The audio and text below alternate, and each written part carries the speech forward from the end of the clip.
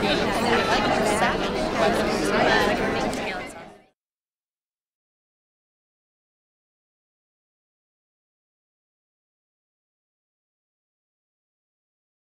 everybody, it's Ron Evans, and we are here for another market update geared towards Orange County.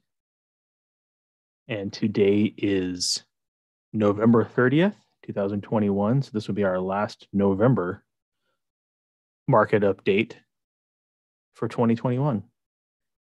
Next week, it's all about December. Can't believe we've actually made it that far, but here we are. As always, everything I go over today that I read from and to help you digest comes from Stephen Thomas and his snapshot called Reports on Housing. Again, it's completely local to Orange County. What I'm going to cover is a high level overview, a macro level, if you will, of the Orange County real estate numbers, housing numbers. If at any time you would like something more specific to your city where you live here in Orange County, you can hit me up at realestate101 at ronevansrealty.com. Text me at 949-929-2270, or simply leave a question or comment either on the podcast or on YouTube, and I will reply and send you what you need. Let's dig right in, shall we? The title of this week's report, Inventory Catastrophe. Stephen writes, for years, there have not been enough homes on the market, which is 100% true. But the trend has only grown worse with COVID and the historically low interest rate environment.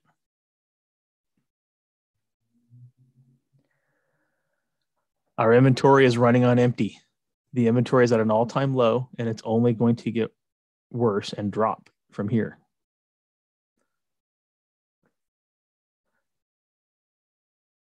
He writes in part, the active inventory has been running on empty all year long. There are fumes left in Orange County's housing market tank. That's a fantastic analogy. Has anybody ever run out of gas while driving? You ever had that experience? Or gotten to the point where you're close to running out of gas and maybe your car's just choking along and you're just trying to baby it in somewhere? Oh my goodness. That cracks me up because that just brings back a total memory. Anyway. So there are fumes left in Orange County's housing market tank. The inventory hit an all-time low in June at 2,214 available homes to purchase, and then it dropped below that record low at the end of September and has been falling ever since. Well, if we're anything, we're consistent. In just the past 2 weeks alone, the inventory plunged another 19%, or 336 homes, the largest drop of the year, and now totals 1,457 homes, signaling the start of the holiday market. Woo! Merry Christmas! When both supply and demand sink to their lowest point by New Year's Day. How many of you were hoping to have a brand new home under the Christmas tree? It's fantastic.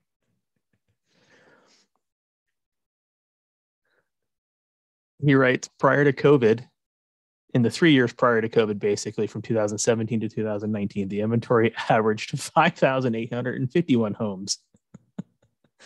In 2020, it averaged 4,188 homes, which was 28% less. And this year, it is at 2,190 homes, 63% less. That is correct. It has averaged less than 2,200 homes. This is across the whole year, not just this point in the year. Last year's 3,469 homes to end November. So just a year ago right now, we had 3,469 homes, was the lowest reading by far since tracking began 17 years ago. Again, I've mentioned it before. Stephen's been at this for almost 20 years, and he's an economist. He's got that tricky math and numbers education. He knows what he's talking about here. Today's 1,457 home inventory is 58% lower. So it's less than half of what we had this time last year. And this time last year, we were kind of in a panic. The 3-year average prior to COVID for the end of November is 5,359, a jaw-dropping 238% more, an extra 3,900 homes available, more than triple what's available today. That is a big difference, indicating just how starved the housing market is for inventory. Whew. He goes on later here to write, building an inventory was already challenging prior to the pandemic. But when the pandemic hit, fewer homeowners opted to sell. There's reasons about that. I've covered it in the past, and I'm happy to cover it again if you have a specific question. In 2020 through October, there were 2,545 missing for sale signs compared to that 3-year average, 7% less. In 2021 through October, there have been 2,245 missing signs, another 6% less. That may not seem like many for a year, but at this point, every single missing for a sale sign further intensifies the inventory plight. Another contributing factor is that demand has been extremely strong due to today's historically low interest rate environment. According to Freddie Mac's primary mortgage market survey, say that 10 times fast, today's 3.1% rate may be higher than mid-August's 2.77 or the first week of January's 2.65, but it would still be a record low in comparing it to any time prior to COVID. Remember, prior to COVID, we were basically seeing the previous kind of baseline was about 4%. So you were seeing rates, if you could get someone that was like at 387 maybe, or 365, or, the high threes, you were doing really, really good. We are 1% below that right now. For perspective, in 2019, mortgage rates averaged 3.94%. Low rates instigated the fire sale atmosphere in both 2020 and 2021. Further contributing to demand, there were more potential buyers reaching the prime first-time buying age of 32 years old than ever before. We call them millennials. It started last year, he says. This year is even stronger, and it continues for the next several years. It is the strongest first-time homebuyer demographic patch on record and is occurring right now. Millennials, he writes, are doing what humans do. They are leaving the family home or multiple roommate situation, getting married and having babies. Millennials want a piece of the proverbial American dream, just like every generation prior. They are adding pressure to the demand side of the equation for housing.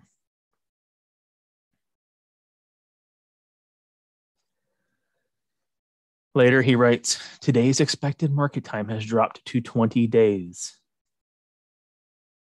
That's it, 20 days. That's across all price points in Orange County, from low to high. Anything below 60 days is considered a hot seller's market. When it drops below 40 days, it has reached the level of an insane market. You've heard me say those words before because he's written these words before. At 20 days, housing is nearly indescribable. It is where every home is greeted with a ton of showings. Sellers get to call the shots during the negotiation process. Multiple offers are the norm, and home values are rising rapidly. Here's his bottom line, he writes. The inventory gauge is pointing to empty, and it does not look like there will be much relief anytime soon. The Orange County housing market has only grown stronger over the past few months and has been at an insane level since August of last year. Do not expect anything less than insane for quite some time. Now, I don't know if he's going to write about this or not, but what do you think a remedy or a medication might be for this? I'll throw something out there. It's interest rates. I think that if interest rates tick up a little bit, and the key there is tick up a little bit, it can't be a drastic jump. But if they were to rise incrementally over the next 9 to 12 months, I think that will grease the wheels a little bit of the market and get inventory to loosen and increase. We've been artificially low for so long, and just to have gone even lower, that we've been preaching for 5+ years that the rates are eventually going to go up. But I think people are still trying to time the market, and they're not really believing that the interest rates are going to go up. I think if they do start to finally tick up, that will get people to finally act and understand, oh, they are going up and they might not come back down to where they're at now. So I need to go ahead and get this ball going here. But I digress. Let's get back to the report. The next section we're going to talk about is active listings. The current active inventory plunged by 19% in the past 2 weeks. A fifth. The active inventory shed 336 homes, as we mentioned before, in the past couple of weeks, which is down 19%, and now sits at 1,457 homes. That's just frightening. The lowest level since tracking began in 2014. It dropped below 1,800 for the first time ever 2 weeks ago. Ever. Did I say ever? Ever. And it just dropped below 1,500 homes. At this point, how far it drops from here is anyone's guess. These are uncharted waters. Since 2015, it has dropped on average by 19% from the end of November to year's end, meaning the inventory could drop to below 1,200 homes upon ringing in a new year. It's typical to have a drop here at the holiday time. That's totally normal. It's the amount that it's dropping right now, and the fact that we were already low and the pattern is continuing. That's the concerning part. Repeating, last year inventory was at 3,469 homes, which is 138% more, or an additional 2,012 homes than what we have today. The 3-year average prior to COVID is 5,359 homes, which is an extra 3,900 homes, or 268% more, triple compared to today. Needless to say, there were a lot more choices back then. For October, there were 441 fewer new for sale signs in Orange County compared to the 3-year average from 2017 to 2019, or 15% less. Every single missing sign magnifies the inventory crisis. Demand, which is a snapshot of the number of new escrows over the prior month, decreased another 4% the past couple of weeks. Now, in the previous housing report, it had also decreased 4%. So now 2 weeks over 2 weeks, it's decreased 4% each time. That's pretty normal. It's down from 2,322 to 2,221, shedding 101 pending sales. On average, demand drops 8% to start the holiday market. Yet heightened demand continues even though the holidays are here, he writes. Eventually, the limited supply of available homes to purchase drops even further. The number of new escrows will drop right along with it. So it's not that people won't want to buy homes, but because there aren't any homes for them to buy, that will drop the demand numbers along with the supply numbers, because they're going to kind of go hand in hand. You can't buy what you can't buy. Last year, demand was at 2,621 homes, which was 18% more than today. The 3-year average prior to COVID is 1,969 homes, or 11% less than today. Where there was a COVID blip that we experienced in 2020. That's been explained before, but that was because we had such a delayed start to our selling season. We didn't start until June, July timeframe, when we normally start in the spring because of the lockdowns. So it delayed our holiday start.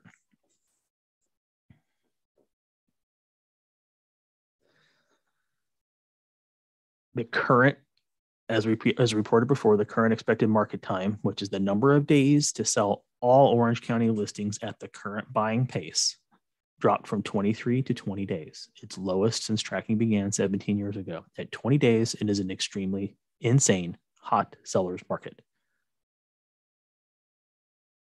The 3-year average prior to COVID was at 85 days, much slower than today, but still a slight seller's market. See, again, even before COVID, we were always talking about, hey, we don't totally have enough homes to be on par, which we need about 8,000 listings, I think, to be at a flat market. We were running about 5,500 to 6,000 homes. I think at the peak, maybe hitting 7,000, but still under. We were always at a slight seller's market for quite a long time. And it's just done that, or done that, depending on which side of the aisle you're on. But even back then, 85 days, holy cow, that was great. Now let's talk specifically luxury. These are homes that are priced above 1.5 million.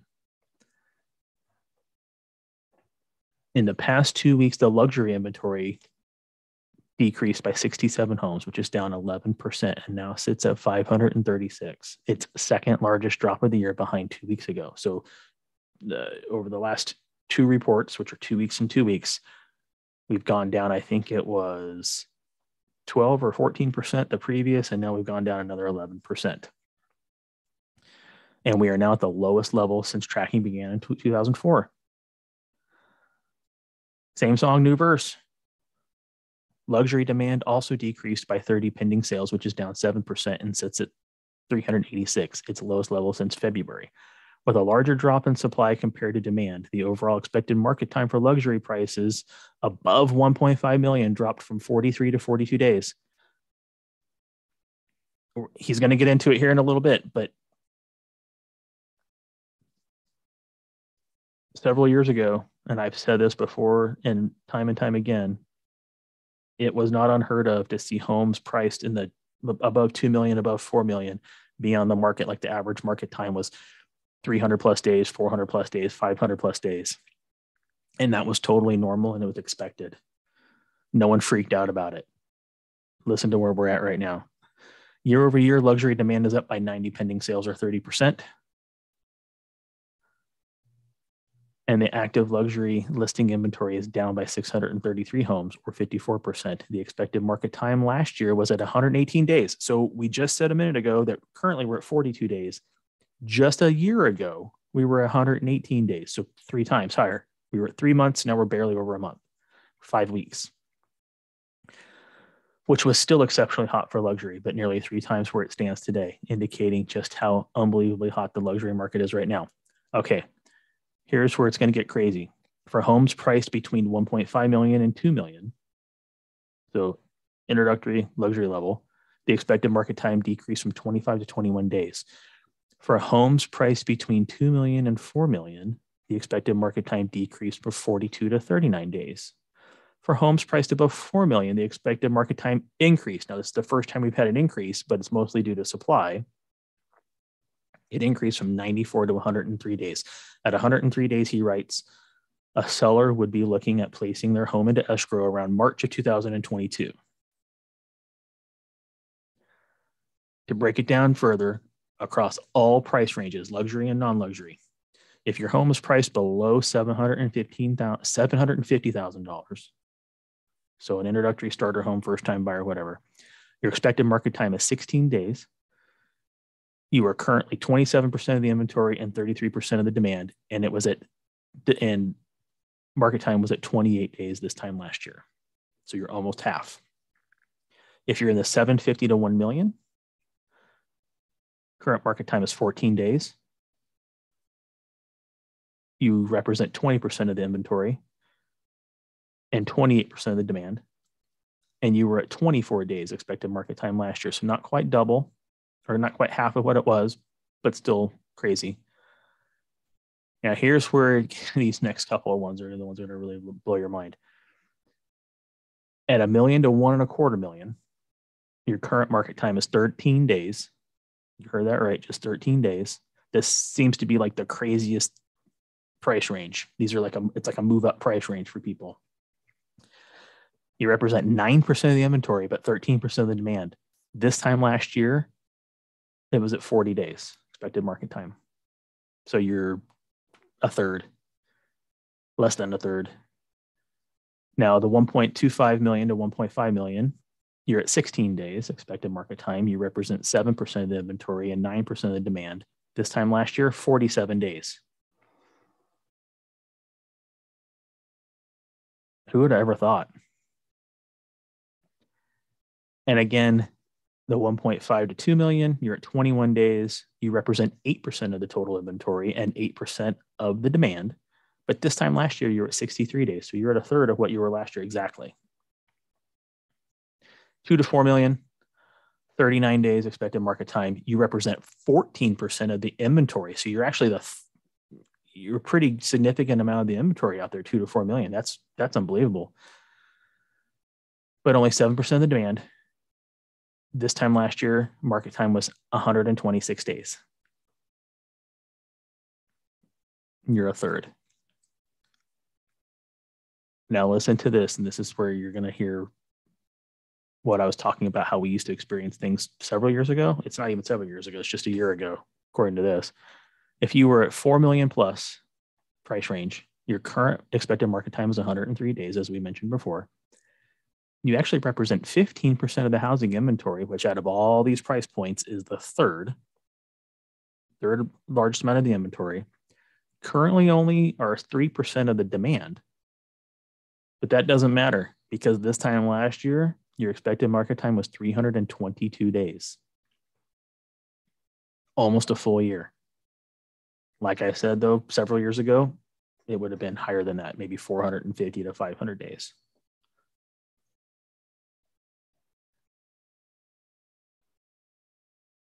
Whew, that's a lot. Don't you think? Such a lot to digest.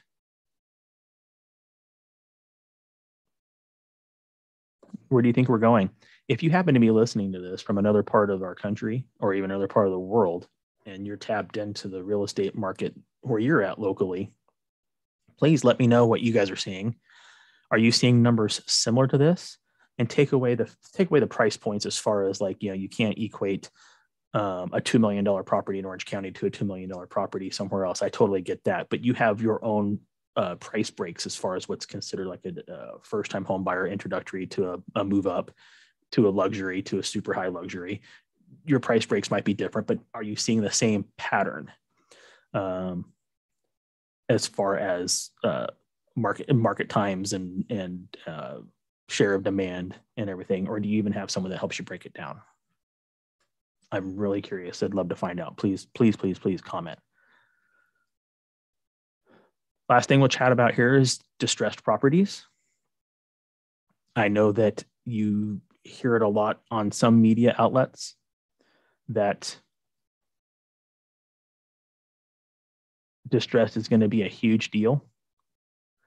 Maybe in 2022, we had the forbearance issues of 2020. A lot of the forbearance is now gone. If not all gone. Hasn't made a difference. And there's reasons behind that.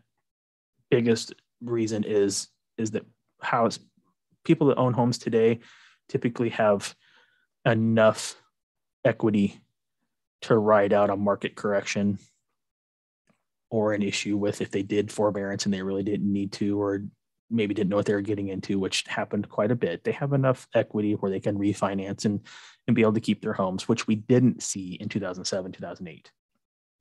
The loans were a lot different back then, as well as the fact that people just owned multiple homes and had zero equity in any of them. So that when the market corrected and crashed, which was due to finance, not necessarily to housing, or it was due to housing, not necessarily to finance, that's what created the distressed home availability back then that we are likely not going to see. In any case, let's cover it. Distressed homes, which the category he uses for distressed homes includes both short sales and foreclosures combined, made up only 0.5% of all listings and 0.3% of demand. There are only four foreclosures and 3 short sales available to purchase today in all of Orange County. So 7 total distressed homes on the active market, which is down 3 from 2 weeks ago. We had 10 2 weeks ago. Now we have 7. This time last year, there were also 7. So you see what I'm saying? I already kind of explained why. Forbearance, people took advantage of forbearance in 2020. A lot of that stuff expired in late 2020, or at least by the summer of 2021. We don't have the NODs. We don't have the defaults. We should already be seeing them, I think. Maybe more is still to come after the first year, but don't count on it being anything. I mean, if that's your business model that you count on, I wouldn't count on it.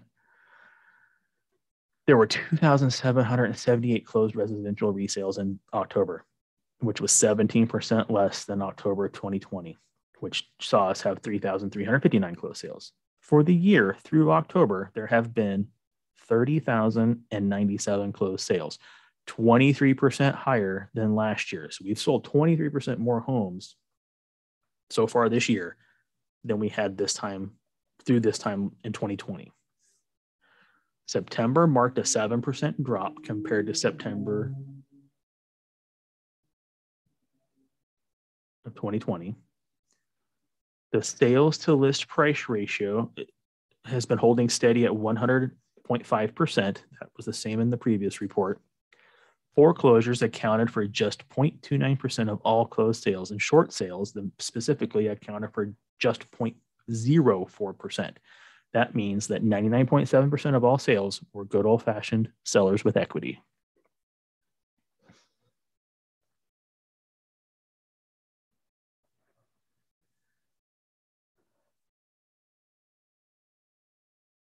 That's it.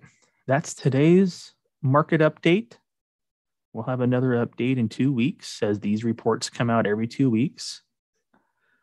I will say that he offers reports for San Diego, LA, and San Bernardino counties now, Riverside, San Bernardino.